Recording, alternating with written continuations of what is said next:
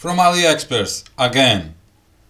18650 dual micro USB from 3.7 volts to 5 volts 2 amperes boost mobile power bank DIY 18650 lithium battery charger PCB board step up model with LED.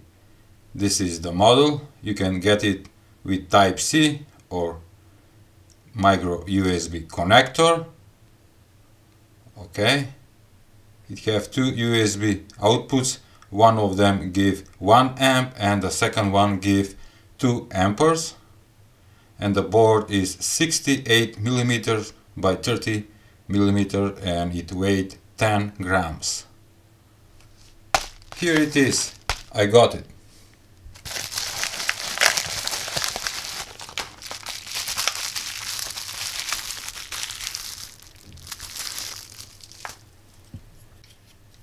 I forgot to tell you, it cost 0.68 cents. It's not even $1. And with Type-C it costs 77 cents from Aliexpress. It's a board that you can make a homemade power bank using this cheap PCB model. Yes, you can make your own power bank if you have 18650 batteries laying around, and you can use them with this board to make a power bank, and you will get two 5 volts. One will give 1 amp, the second one will give 2 amperes, and you can charge the batteries with micro USB connector, or you can order the board with Type-C. We have one white LED that will be also a flashlight. And behind we have one push switch and 4 LEDs that will indicate how much is full the battery from 25%, 50%, 75 and 100%. Those 4 LEDs will indicate. It's pretty simple for wiring. You need only to wire the positive and negative wires from the battery to B minus and B plus. They are that spots, they are marked, and you can't make a mistake. So if you want to make your own power bank, you will need one of these 18650 lithium batteries. This one is pulled from old laptop, it's a Samsung, and also you need a battery holder for 18650 batteries. And we have a positive and negative wire that need to be soldered on negative and positive spot on the board. But I'm gonna hook up my digital power supply on this input, and so we can monitor the voltage that is pulled from the battery and see how much current is pulling when some kind of device is plugging into the USB. Alright, I'm gonna set my digital power supply to 4.1 volts and giving amps, let's say 1.3 amperes maximum, and I'm gonna hook up the positive right here and the negative. Where is the switch turning on? Oh, it's working, yes. I turn on the LED.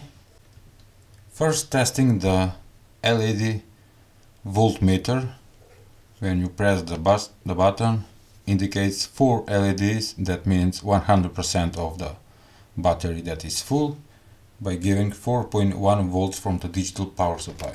Now I'm gonna lower it down to 3.5 volts, still indicating 4 LEDs. Oh, we have 3 LEDs, that means 75% at 3.4 volts. I'm gonna lower. Alright, 2 LEDs 50% and at 3.2 volts. Yep, and 3 volts, 1 LED 25%. It's almost correct on the LED scale. Here in my hands I'm holding my homemade USB discharger. I'm gonna plug in, turning on. 700 milliamperes is pulling this. One more, 1.2 amps. That is pretty good. Turning off. Let's test the second USB. 700, 1.2 amps. Okay, now I have soldered the battery holder for 18650 battery on the board. Now I'm gonna place the battery. It's already full. Checking. 4 LEDs indicating full battery. And I'm gonna attach my USB adapter. 5 volts. And I'm gonna hook up my discharger so we can see does this model give 1 amp and 2 amps of current. It's going to sleep mode. Alright. Plug in. Whoa, all 3 of them are turned on and it's giving 1.38, almost 1.4 amps. Turning off 900 milliamperes, 400 and 0. Okay, let's test it. Another port.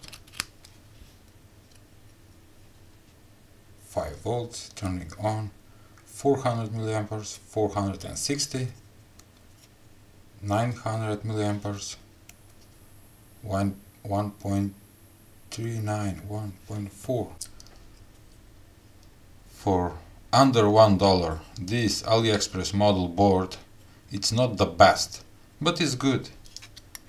It's giving decent current with maximum of 1.5 amps.